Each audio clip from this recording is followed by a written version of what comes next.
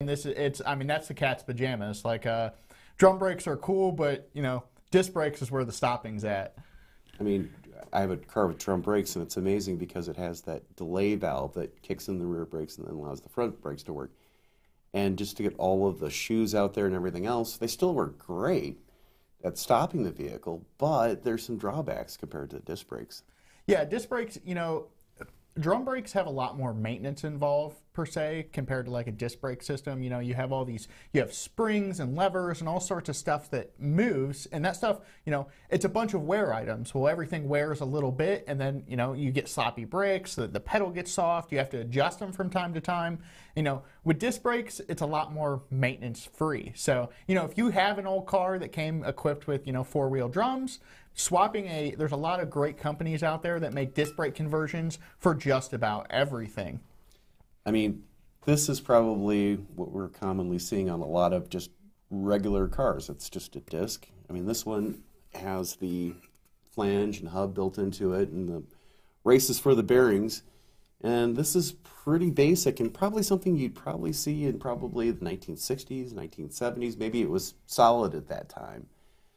But you really look at how far it's come probably in the past decade or so. Yeah, and that's like another cool thing, like Andrew just mentioned, solid rotors versus vented rotors. And that is kind of the first step in braking technology when it comes to disc brakes, is going from a solid rotor to a vented rotor. Most everything now is equipped with a vented rotor, and it's actually kind of cool how they work.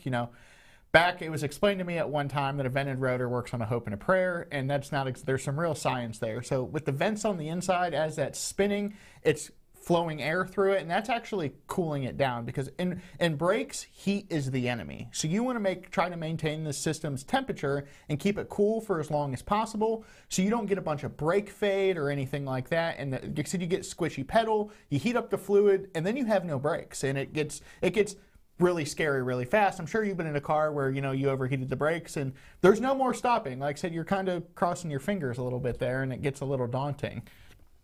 We have our first question that just came in here, and we have it on video right now.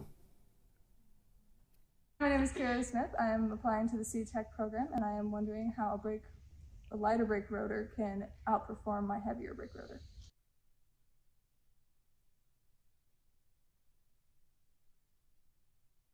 And what that means to the driver, the vehicle, as far as weight being the issue, because I think weight does matter to a brake rotor. Yeah, there's a fine line, and it's a balancing act. So a heavier rotor is going to have more mass to it, so there's more metal there, so it's going to dissipate heat better. Now on the adverse side of that, a lighter rotor is going to be lighter, less rotating mass, but it's not going to absorb as much heat, and you're going to get heat soak into the pads and into the caliper and the fluid, and you're going to get some brake fade. So there's a happy medium there to it really depends a lot on your car, weight, how big a tire on it, how fast you're planning to go. There's a lot to that equation, but generally speaking, in a race application, a lighter brake rotor is going to perform better than a heavier brake rotor. Yeah, I got to agree. It's the performance of just the ability to have that much mass in the corner of a vehicle to dissipate the heat, but it also comes down to the surface area. And also the shape of the vents. I mean, they could be curved. It could be the number of vanes inside the rotor itself that make the difference between, that absorbing and transferring the heat to the outside air, because these don't have radiators in them, and the only way that's going to release the heat is through the vanes and the plates, and it's going to try to prevent that heat from going into the head of the rotor to damaging maybe the hub or anything else like that. So you've got this area called the heat dam, and it varies on different rotor designs. Yeah, there's 100 different rotor designs out there, actually probably more, for different applications, and everybody's kind of got their little magic secret and what makes their brake rotor better than their competitors, and everybody's got something different, and there's all sorts of technology that's bred into this. It's not just a round disc that you clamp between a brake caliper. There's some real engineering that goes on with these things.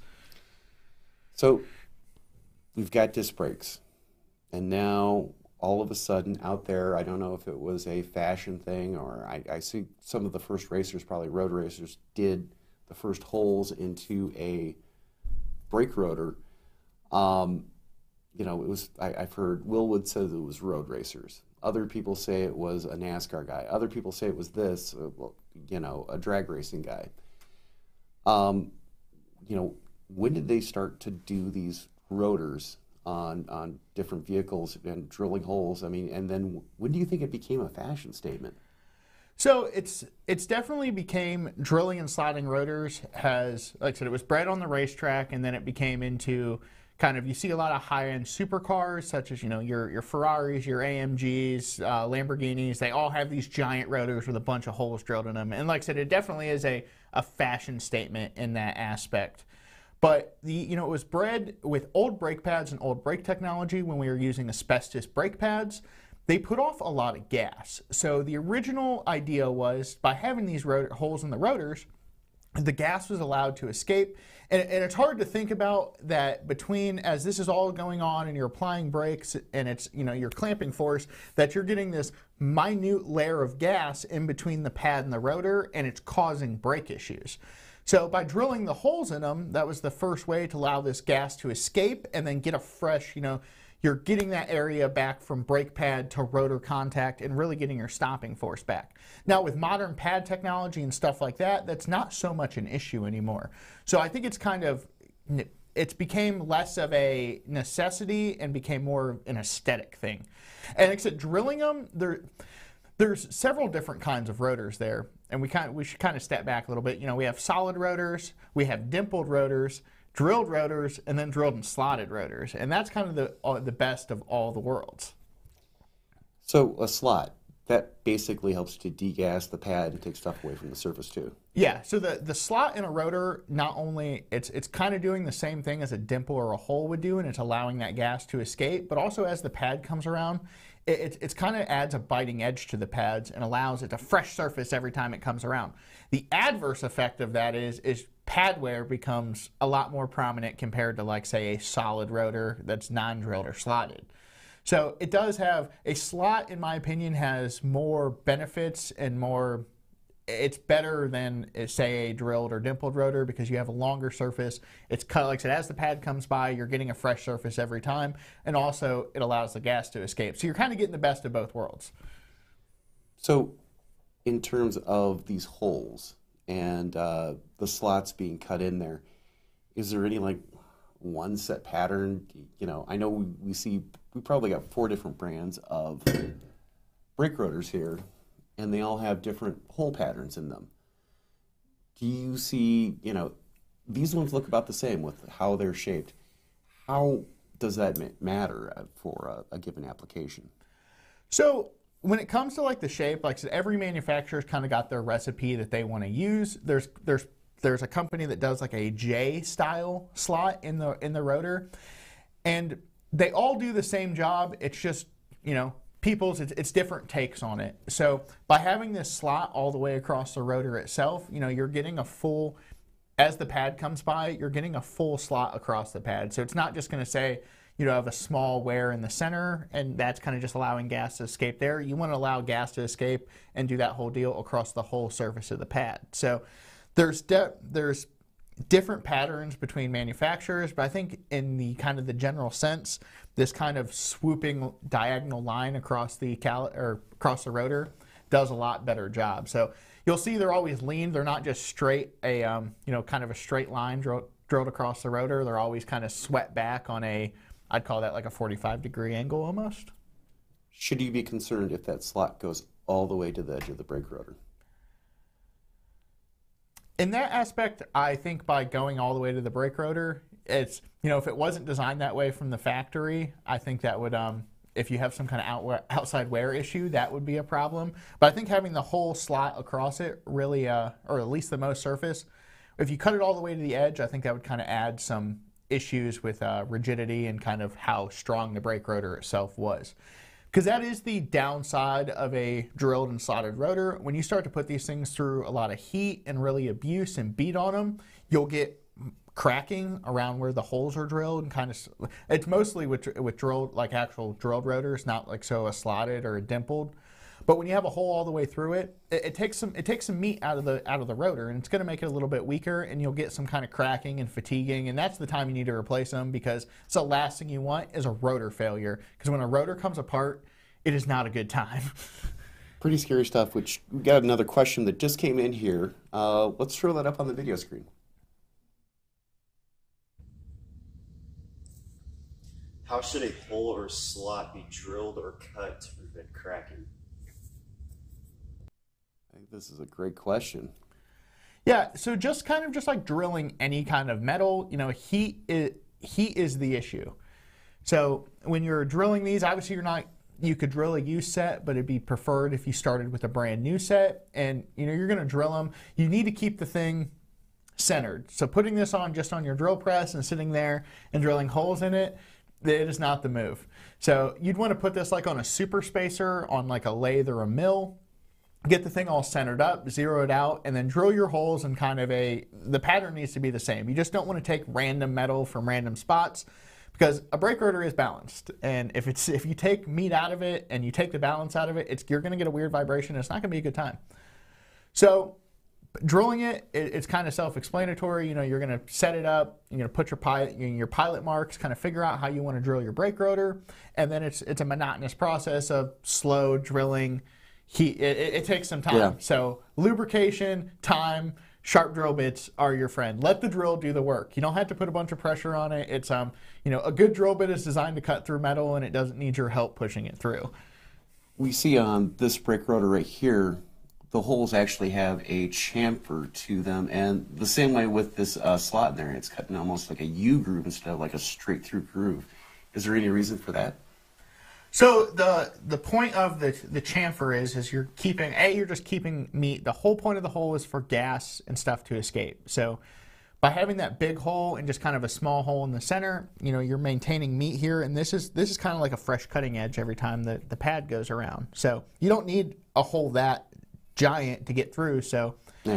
You sit there. It's there's a particular word for, you know, that chamfer cut when you it's kind of a back cut. It's like eliminating back cut, or you're eliminating a stress riser in the metal. Yeah, because adding a hole, if you had that's a 3/8 hole all the way through the rotor, you're taking a lot of meat out of there, and that's going to take a lot of strength out of the rotor itself by the time you drill 70 holes around the thing on each side. So you want to be able to keep as much meat in the rotor as possible while still getting the nice hole drilled through it for your gas escaping and that kind of deal. And from my experience, it has been, if you look at any brake rotor on the edge itself, it's always a chamfer too. And they do that initially to eliminate a lot of the stress on the rotor itself, because if you have a nice sharp edge, that's where cracks tend to propagate more and take on more stress from the rest of the casting. The casting itself is under different stresses as it heats and cools and heats and cools, that the microstructures inside the metallurgy just go in and out, and that can kind of disturb a lot of the structure of the rotor to eventually it will crack if the metal is just a little too hard. I mean, you see probably some brake rotor manufacturers out there that say G7, G10, G11. Typically that last G number, like a G10, is a harder steel than a G7. But that G7 rotor is able to generate more friction because it is actually just a little bit more softer. It's able to generate more friction because it's a little bit more abrasive compared to a G10, which may last a long time compared to the other ones. So, and that's the thing, is there's trade-offs in building your brake system and making, a brake, say you're building a street car, even like your daily driver and stuff, there is some proof in the pudding. So there's so many different brake compound combinations and rotors available, kind of like Andrew said, in different metals and stuff like that. Some rotors, a hard aggressive pad is going to wear a soft rotor a lot faster, versus you have a hard aggressive pad on a hard rotor. Well, you're going to have the brakes for your brakes to work properly, you're going to need to get them hot and heat them up. And so something you drive on the road every day doesn't really need, your daily back and forth to work car doesn't really need an aggressive pad and rotor. But you get a hot daily driver, you have like a street and strip car, or, even a car you take to the track on the weekends. A good aggressive brake compound and a soft rotor may, the soft rotors may wear faster, but they're going to stop the car a whole lot better, especially on the track. So like if you have a car you drive to work and you take it to the track on the weekends, you have to think about the different braking cycles that thing goes through. So you're on a racetrack, you're scooting along, you're down the straightaway as hard as you can, and then you're in the brakes hard, through the corner, back in the throttle. It's not like driving down the highway every day where, I get in a little bit of traffic, nice gentle braking. It's, come to a stop, hit a stop sign, that kind of deal. There's definitely not as much heat involved in that as, you're beating the car around a racetrack or, an autocross course or whatever your fancy is. And my experience has been people are hearing about stuff called like ceramic pads and the different types of friction profiles. I mean, you do have semi-mets, which are an abrasive type compound that goes against the rotor, but then you also have brake pads that have an adhesive type friction profile, and these are typically called ceramics or NAOs, and they're designed to work with a brake rotor to make it last a long time. And a lot of the vehicles out there come off the factory showroom floor with a ceramic brake pad. And that brake pad is actually designed to leave a transfer layer across the front of the rotor. That's actually what's wearing away. A little bit of the rotor, but a lot of the transfer layer from some of the pads. And I think that those pads from PowerStop are similar to that in design, that they have that adhesive, if you hear that terminology in some of the tech articles, that they throw down that transfer layer so the brake rotor will actually last longer. And I think you see a lot of those packages out there from some performance manufacturers where they'll package a drilled and slotted rotor and a set of brake pads. They're actually designed to work together. Yeah, and that's a big thing is you want stuff that works together. So you can, you could buy a really set of expensive slotted rotors and then you throw an organic pad on it and it's not really you're not gaining any performance from that. So, you get a set of these PowerStop Z26 compound pads and a good set of rotors, and they're designed to work together, and you're going to get better braking force, and I think you're going to be overall happier with what it feels like at the pedal, because that's really what matters. Before we were coming in here, we're talking about to one of our guys out in the one of our videographers, and he wants to put drilled and slotted rotors on his vehicle, and he is concerned about corrosion. It looking even worse because whenever he does his own brakes, he sees the corrosion on the fins and then he sees it on the hat and everything else. And he's wondering if it has holes, it's probably just going to be even worse. Do some of the rotor manufacturers kind of take that into account? Yeah, so that's, in that conversation we had earlier, we talked about how GM uses kind of a revolutionary coating on their rotors, and it's, it allows the rotor it's a thin micro layer over the whole thing. It's almost like case hardening is what I'd call it. And that allows them not to rust and do all sorts of stuff like anti-rust. It kind of cleans the brake pads. It does a couple odd and other things to help your rotor life last. And that's a big thing is like you have a project car or something that sits in the garage for a long time with some moisture and that kind of deal. You don't drive something for 3 days and you get that nice layer of surface rust around your rotors and you get to go drive the dust off it. I think Willwood right now, they're using an anodized finish on most of the rotors where you get it, so it ships to you.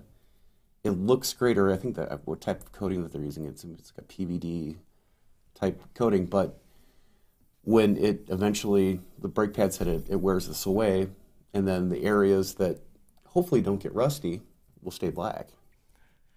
Make for a really cool look. But that's another great thing is like coating them like that. If they're going to sit at a manufacturer on the shelf or in a parts house and that kind of deal, like our warehouse at Summit Racing, that's the last thing you want is to pull a brand new rotor out of the box and be rusty. And that'll be a lot of things you see when you buy like a rotor from a manufacturer, that they come with something. It's similar to Cosmoline was the old chemical back in the day. You could cover everything in.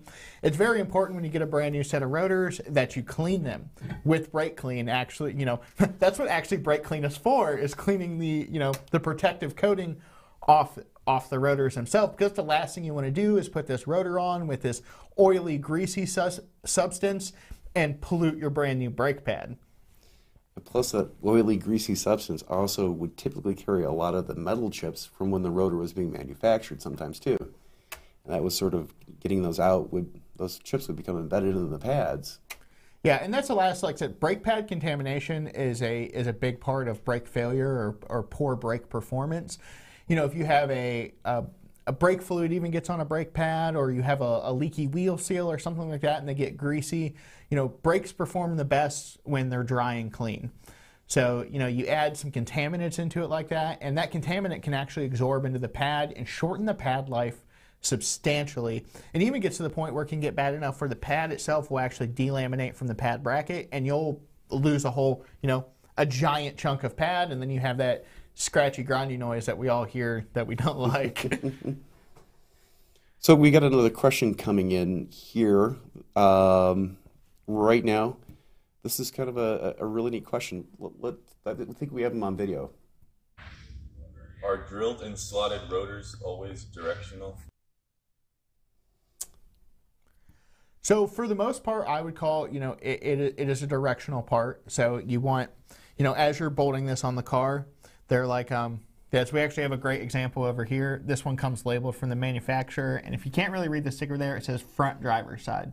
So you're going to want the slot in the self, it's going to want to be leaned back whatever direction it's going. Yeah. So if it's meant for the driver's side, they're going to be leaned back like this. Vice versa, passenger side, they're going to be leaned back.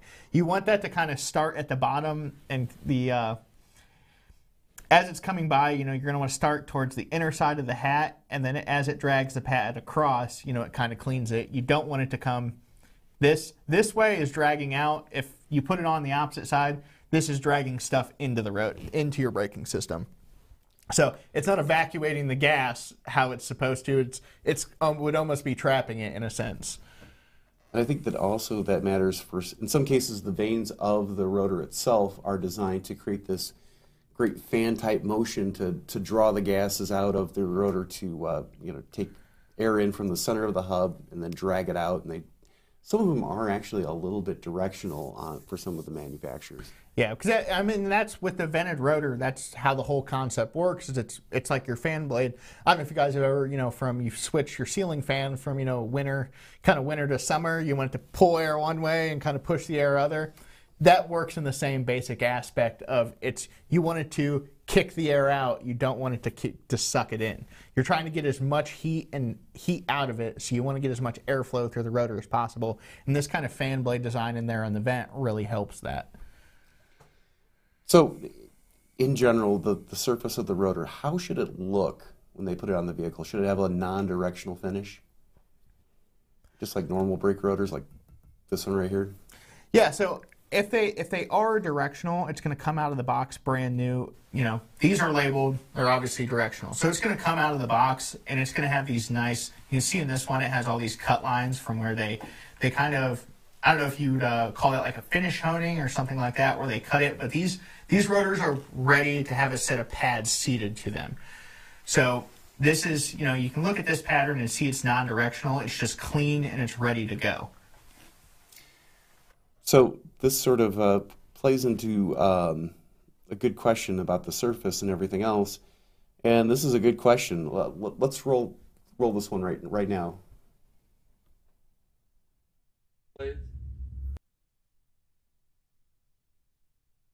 Can a drilled or slotted rotor be machined on a bench lathe?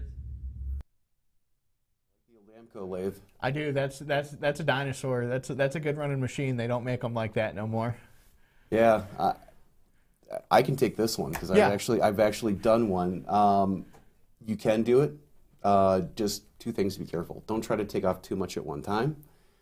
And kind of maybe slow down your crossfeed. Just don't do like the fast setting. I think it's in the center on that Amco, and just take your time with it. Don't try to take too much off in one pass because you tend to get some weird harmonics. And then make sure you're using the belt that goes around the rotor itself, and it can be machined. I've done it once. You can do it with an on-the-car brake lathe, but really looking at a lot of these drill holes and slots and everything else, they're pretty much way below the minimum wear specification for a lot of rotors. Yeah, if you're to the point where this is kind of, these are eating, you know, this is no longer here or you're more to the hole, it's time for a new set of rotors. And it's important. That's something that's kind of hard to check, but yeah, having a out of round brake rotor or something where the surface isn't perfectly machined flat, that's something to check. And you checking it with a dial, you could put it. The cheap way to do it would be to put it on a wheel hub, throw a couple lug nuts on it, stick your magnetic dial indicator to your hub, and sit there and check it and see how much out of round, how flat this surface really is. In a perfect world, this should have no run out at all and should be perfectly flat. But as we know, in the worlds of mass manufacturing, that's not always a thing. So in a hot application or a race application, that is something worth checking. Are you going to notice it on your daily driver? Probably not. But on your race car that you could be doing 150 miles an hour in, it might be worth checking out. So before they put on one of these drilled and slotted rotors onto a vehicle, something that's going to be their daily driver, what do they need to be doing to the flange on the wheel hub? So like when I pop an old rotor off when I'm doing a simple brake job, I like to use 3M has some really great, they have that roll lock deal. And I like to grab my Milwaukee right angle cordless die grinder. Thing is awesome. Don't even have to drag the air compressor hose out. It is, and grab it, throw a roll lock on it, and then I just like to clean up the wheel hub, make sure there's no loose rust, debris, that kind of stuff. And then I prefer to put a little bit of Never Seez. Now, Never Seez goes a long way. Everybody knows a little bit goes a long way, or else you end up looking like the Tin Man by the end of the day. So I like to put a little Never Seez on the back of the rotor itself, where it's going to mate to the hub, and just to kind of prevent some corrosion and make it for the next guy that's doing the brake job. Probably going to be me, so I want it to come off nice and easy. So just kind of a little surface prep, nothing real crazy, just making sure everything is in nice, usable condition. So, and that's an important time if you're doing a brake job to check some other things like your wheel bearing, how your caliper condition, your sliders, what your rubber lines look for. That's kind of all comes with a brake job to make, it's not just pads and rotors. You need to check the condition and life of your entire brake system per wheel to make sure there's nothing funny that's going to give you an issue down the road. And we just got a message from Jack Stow. He's the one with a lot of his students asking the questions right now, and he says, hey, that old lathe, it's vintage. We love vintage equipment because just like everything nowadays, they don't make anything like they used to. And one of them old, giant, heavy cast iron brake rotor, I mean, that thing will last 3 lifetimes. That's as long as you take care of the shaft, you make sure there's not that much run out, you line it up, you do your maintenance on it, it's going to last forever. Yeah, that's old machines like that have lived their lives in kind of like job shops and stuff like that. If they could talk, they could tell some really interesting stories, I'm sure. So, okay, we've got the flange cleaned up, we got the brake rotor going on. Is there any other considerations that they probably should do to the wheel itself or before they put a caliper onto it? So just kind of same deal I had said earlier. I like to, pull the entire, if you're changing brake rotors, you have to take the slider bracket off. So I like to take that bracket off, make sure the area where the slider bracket bolts to the spindle is nice and clean and there's nothing like unemployable on it, that kind of deal. Make sure that stuff's nice. Throw your rotor on, put your caliper bracket on, and then it's kind of, make sure your sliders are free, make sure there's no kind of crusty stuff. It's really just, preventative maintenance and keeping all that stuff nice and moving slowly, because that's the last thing you want is a caliper that doesn't move properly, like it's got a locked up slider, because you're going to have one pad that wears significantly more than the other and you're going to get some braking issues. Or like I said, you can get to a point where the pads kind of walk out and you'll get that weird, you have that delayed pedal where the pad's got to take the slack up to get the thing to close. So keeping all that stuff nice and lubricated and clean and moving in your entire brake system is really important. Got a question, this came up here. How do you use a dial indicator on a drilled and slotted rotor? That's an interesting, I'm looking at this one right now. If you look at the edge, there's probably a very 1/8 of an inch ring on the outside, and even barely with this one, to measure the total amount of run out in this brake rotor if you had your dial indicator. So it's tough. Yeah, it's definitely going to be a tough kind of you're going to have to find a nice good spot to check it. And kind of the most continuous, uninterrupted pattern on this, like Andrew said, is going to be either around the outside or around the very inside. And you have to think your dial indicator is only the size, the tip on it's the only size of a pen. Very small. So you need to, obviously hitting a slot is going to be an issue, but kind of just checking around it, because your dial indicator itself isn't going to move, and you're going to spin this on the surface, and you kind of just want to check different points around it to see what the actual run out, you're kind of just trying to find an average almost of it and see. There's a wear spec and a run out spec for everything out there. It's just the matter of finding it. So being a good guy with, checking a maintenance book or, maintenance logs, or in the days of, the online, all data is the always example I use, you can find so much information on there, it's dangerous. But yeah, with this, you'd want to check it on the very outside of the rotor or the very inmost surface to get a complete circle around to check it. It brings up the discard thickness on these, and I'm going to actually pull this one up here. And it has the actual discard thickness right here on the edge. It looks like it's been laser etched, or I don't know what that is. Probably tapped in there with like a special printing thing. It says minimum thickness 27 millimeters. So it is there on these rotors. Yeah, so you don't even got to get a book out to check that one. They put it right on there. And that's nice because, you just grab your calipers, check it. If it's close to 27 or it's below 27, you chuck that in the rotor pile to go to the scrapyard, and you run down to the auto parts store and get yourself some new ones, like Summit Racing. Yep, true. So we've got one more question that just came in, and this was kind of an interesting question. Do the holes, and actually, hey, we've got a video here from Jack students.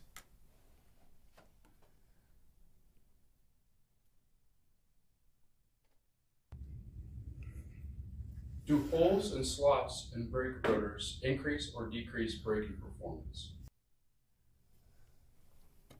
I think we talked about this before, defining performance. Yeah, so it is nowadays it is more an aesthetic look. And years previous, it was an improved braking performance, because with old style asbestos pads and stuff like that, you allowed the gas to escape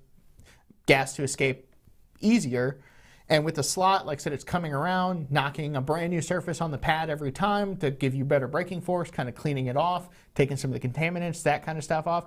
So it is going to be an increase in performance, but also in a nice, pleasing aesthetic upgrade. So it's a kind of, you're on a seesaw there, because it's a yes and no question. There's not really a perfect answer for it. At the end of the day, on most vehicles, it's going to make an improvement in braking capability. But that's just by having, it's like building a sandwich. You start with a good rotor, and then you go to a good pad, and then your caliper. You're not going to gain any braking actual clamping force. So the brakes are going to act the same, the pedal's going to feel the same, but with a more aggressive pad, it's going to grab this better. And with a better rotor, like a drilled and slotted rotor, you're going to be able to maintain harder braking for longer versus a solid rotor. Got a question that just came in on the YouTube here. They're wondering about this rotor that's sitting out in front of us. What's the advantage to a two-piece rotor?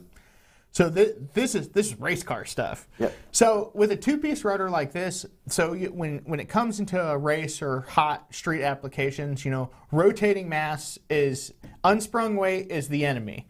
So you want to get I think they say every 1 pound of unsprung weight, and by unsprung weight, let's use our words here, is any weight that is not on the suspension. So it's your wheels, brakes, any of that stuff that's all bolted outside that doesn't is contact kind of in your spinning, your rotating mass. So every 1 pound of rotating mass you get rid of is like getting rid of 20 pounds on the chassis, essentially. So by you have this big heavy rotor. Well, if this was a conventional rotor, it'd have a big heavy steel center in it, or cast. And that's a lot of weight moving around here. So it takes more oomph and more braking force to slow down that rotating weight.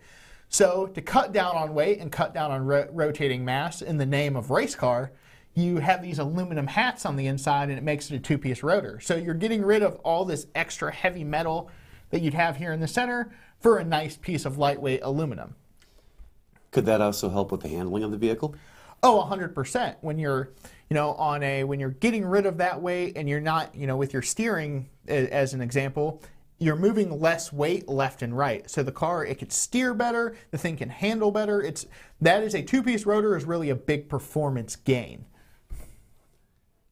So another question that just came in here, surface area of the brake pad and also the, let's even say a brake shoe. How much does that matter to the overall braking performance? Yeah. So in fancy science words, they have the coefficient of friction. Mu. Yeah.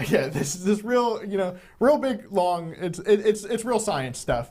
So the greater surface area you have touching in a rotor to a pad, the greater coefficient of friction it has. So it's going to slow it down faster. The more contact you can put to the rotor itself, the better braking you're going to have. So that's why in a lot of, performance applications, you have guys they have anywhere from, your conventional, say like your a 70s GM car. Those front calipers are just big, giant single piston calipers. Well, when you get into kind of some race car stuff, you start adding pistons to the caliper. So there's say your modern say like a C8 Corvette. I believe those cars have there's six or eight piston calipers on them. So as you increase the brake shoe size, you need to not just push in one spot on the center. You need to add more pistons to add more braking force. And so as the pad size and rotor increases, you need more clamping force. So you're going to add more pistons to a caliper and the greater braking it's going to get. So yes, friction, the surface area of a pad or, or brake shoe, the greater it is, the greater stopping power it potentially has. Okay, I think we've got a troll in here on Facebook.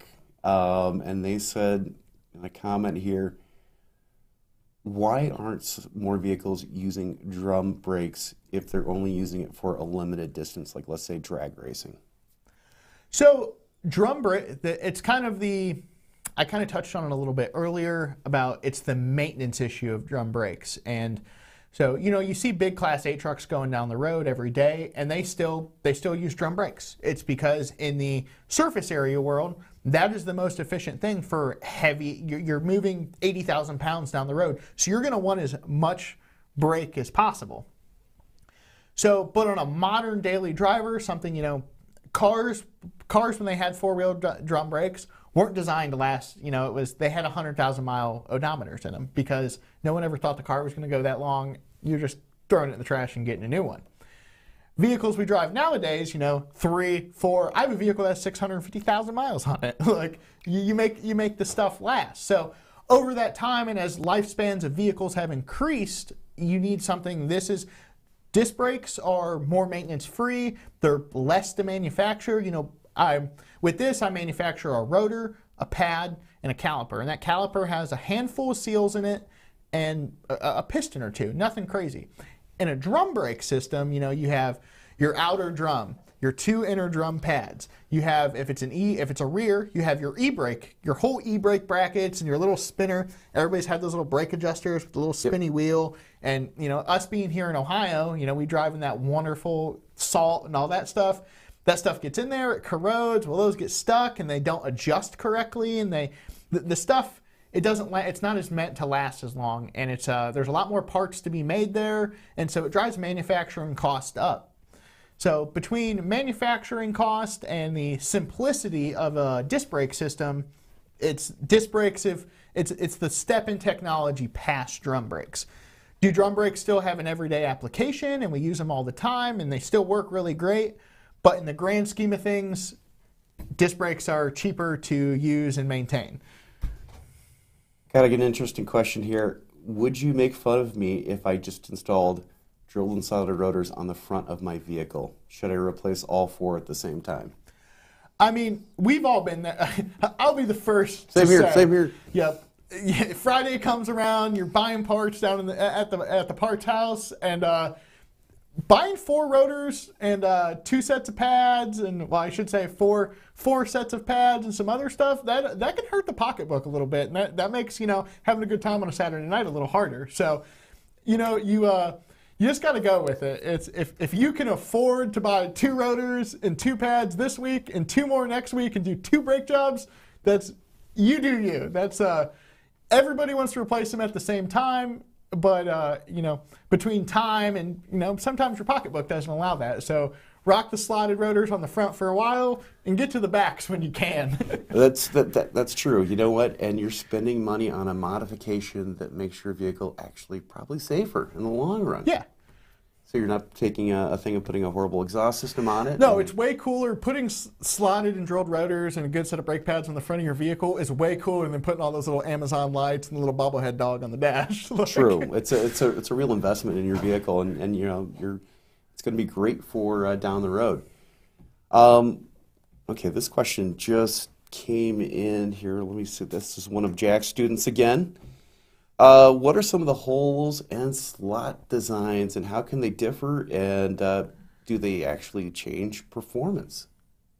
So you'll see there's kind of 2 big variations. Then you have a dimple, and then you have a full drill drill through. So with the dimple is going to do the same thing that the full drilled hole does, in the aspect of it coming by and allowing, you know, some kind of gas to get caught in that pocket. But the full drilled through hole is going to be way more efficient at that. Okay. And I know, you know, if you go to the Summit Racing website, you'll see different designs. I know, like DBA, Disc Brakes Australia, Power Slot, they all have their different ones, and it could make sure you read the description of the product. Yeah, each manufacturer has what they think their proof in the pudding kind of design and recipe is, and it's going to vary manufacturer to manufacturer. Everybody, you know, that's what drives innovation in any aspect, from brakes to, you know, engine building. All that is the variances and seeing whose design works best, and that's what drives the industry forward, is to come up with something better. So in the aspects of drilled and slotted rotors, it is not all the same, but they're all working on the same basic principle, and everybody's trying to achieve the same thing in their best way. So you're going to see multiple designs and kind of different stuff. Like a really common one is you kind of see the J-hook slots that they kind of cut, and they'll put like has like a little tail off it, and that's always, you know, those are really popular and really common. Isn't it EBC? Yes, EBC is the one that does that. Okay. So, and there's, like I said, there's so many big names in the brake pad industry. Like I said, we have Power Stop here, we have EBC, StopTech, Willwood. There's Hawk makes some really awesome brake pads. There's some really great manufacturers out there. So you have plenty of options for basically anything you drive. And that's like one thing we like at Summit, is we like to be able to say we have something for everything you drive, from, you know, your RV to your race car to your pickup truck to your wife's minivan. You can get brake parts for anything right at Summit Racing. Okay, got a question coming here. The hat design. If I had this rotor right here, another question from this person, could I just change out just the, yeah, you could change out just the hat itself. You don't have to change out the whole rotor. Yeah, so when you get into a performance set of rotors like this, you're able to buy just the outside rotor itself. You don't have to buy the hat every time. And so, and if you're ever changing those, it's very, very important. You know, I'll admit to my own mistake. I have had one of these hats come unbolted from the outside of the rotor before, and it is a party. It is not a good time. It makes you think a little bit. So, like, when I like to do these, I like to use fresh, you know, you're changing them, I recommend you use fresh hardware, Loctite, and then if it's provisioned for holes to safety wire them, I highly recommend you safety wire them. If they're not, they sell some cool little jigs that you can actually take and drill your holes, your bolts for safety wire, and install it. And that is a whole nother art on top of itself, is safety wiring bolts, because it's monotonous and it takes a lot of time and it's not that fun, because you stab yourself in the thumb 7 times with all this little wire. But in the safety aspect of it, you're not only protecting your own life with that peace of mind, you're protecting the others you're using the car around. Yeah, just about the jig to do the bolts to do safety wire. And it's an art because you look at some of them and it's, you're right. You look at behind the brake rotor and how they have it crisscrossing around the different bolts. It's like, I don't think I could ever do that. Yeah, there's a whole method to the safety wire madness, especially when it comes to brake rotors. And you have to think like in military spec stuff and like on aircrafts, they safety wire every bolt on the thing is safety wired. So it's, you know, if the military's not too good to do it, I'm not too good to do it. And I'll just I'll take a, you know, I'll go ahead and take the time and make sure that stuff's done. Like I said, just for a little peace of mind and some safety. So we got a question here. How much does this big brake rotor weigh? And lucky enough, I've got a scale right here. I haven't measured this one yet. Do you want to take a guess on how much it's going to weigh?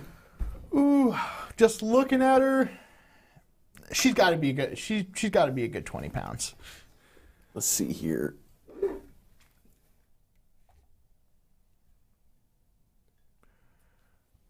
$31.14. Ooh, she's thick. That is thick. But I bet you if you did a rotor like this, cast like this, it would weigh a lot more. Oh yeah, just having that aluminum hat in the center has to cut down on the weight substantially, and that's, you know, like I said, for every pound you cut out of rotating mass, it's like taking 20 pounds off your chassis. So you're going to notice I noticed a big difference on a car going from steel wheels to aluminum wheels, and the thing felt like it had a bigger engine. You had so much more throttle control at the pedal, and it just, when you don't have to snap, especially in drag racing, when you're going from 0 to, you know, letting go of a trans brake button and that whole turn, you know, you're taking everything from moving 0 to as fast as you can get it out of the hole. Getting rid of that weight makes a difference. It takes a lot of oomph to spin up a bunch of weight. So let's do another comparison. Let's say you've got a Corvette 2017, Camaro ZL1, and you go from that brake kit in the back to maybe something like this with your strange rear end. We'll make bets on how much this thing weighs. Oh, it's 7-8 pounds. Let's see here. Ooh, she's light. So 4. Yeah, we'll call it about a, you know, 4 1/4 weight wise. Now the adverse effect of that, and you know, that rotor Andrew had in his hand, that is a strict race application rotor. It would not make it very long on the street for street braking or extended braking because you got rid of all that weight there, but the rotor's really thin. Like, what would you call that, Andrew? That's a 1/2 inch thick. 1/2 inch, if that. I mean, it's pretty.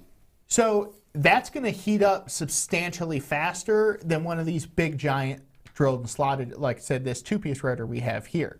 So that's going to collect heat more. That heat's going to transfer into your pads, into your calipers, and with a thin rotor like that, if you try to drive it on the street, you would get brake fade really, really fast, and your brakes would get all spongy, and then you really have no brakes, and there's not a good time. You know, you're looking for something big and hard to stop you at that point, because when you have no brakes, it's not fun.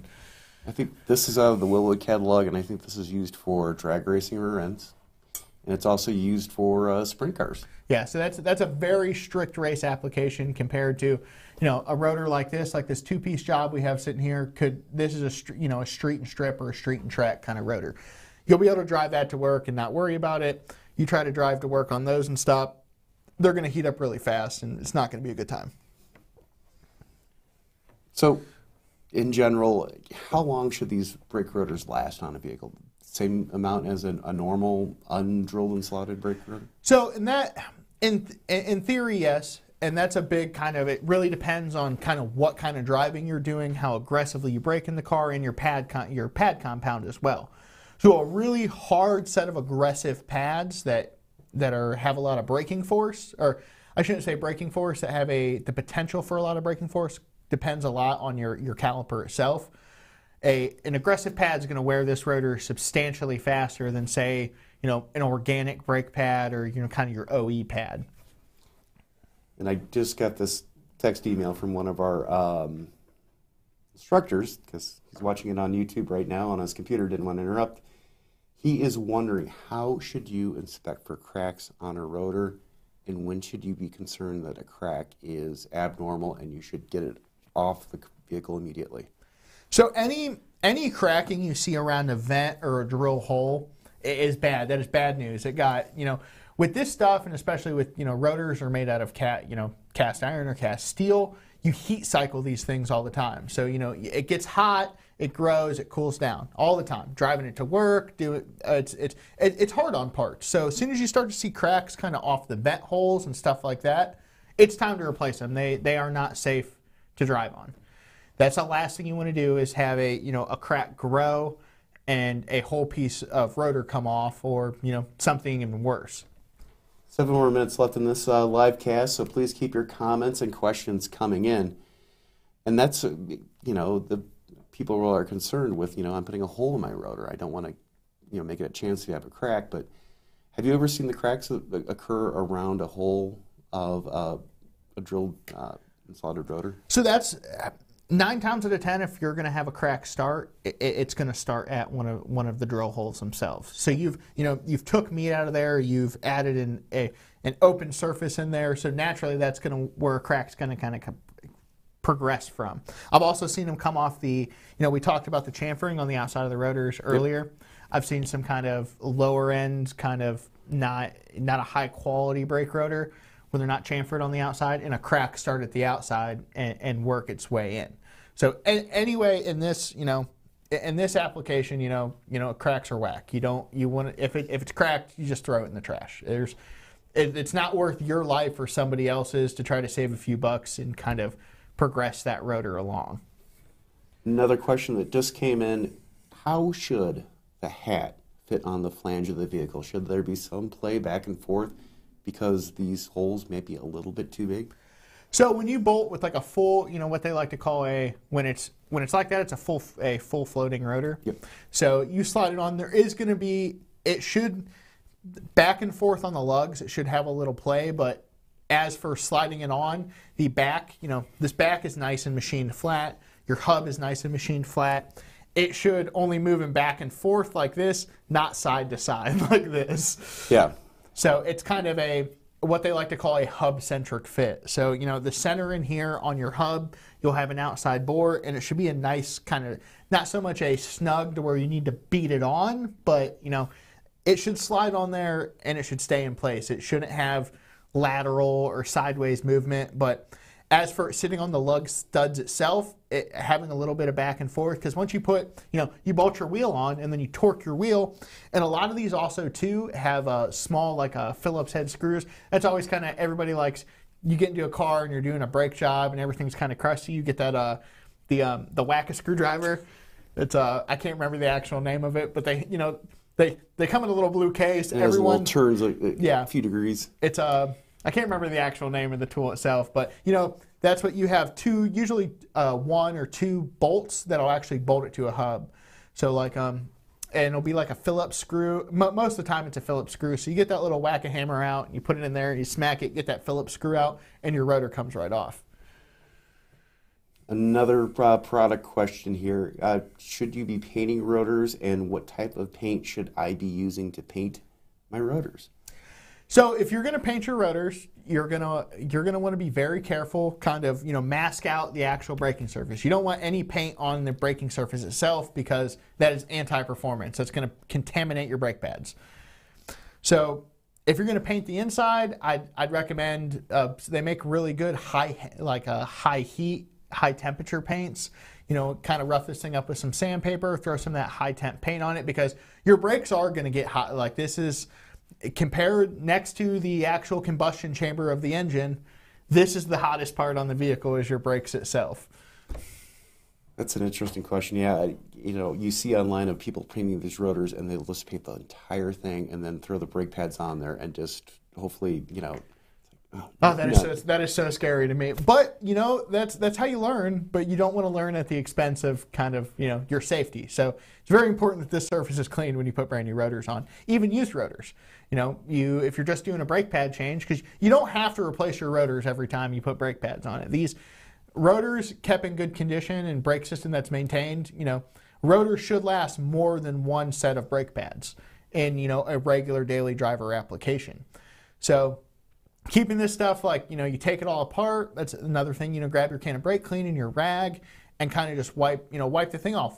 You'll get, with these drilled and slotted rotors, you'll notice a lot of times you'll get brake dust and that kind of build up in the slots and in the holes and stuff from the pads, wearing down. So it's very important that, when you replace your pads, just kind of pop the rotor off, sit there, clean the thing up, inspect it, make sure there's no cracks, anything weird going on, and then bolt it back on the car and kind of go about the rest of your brake job.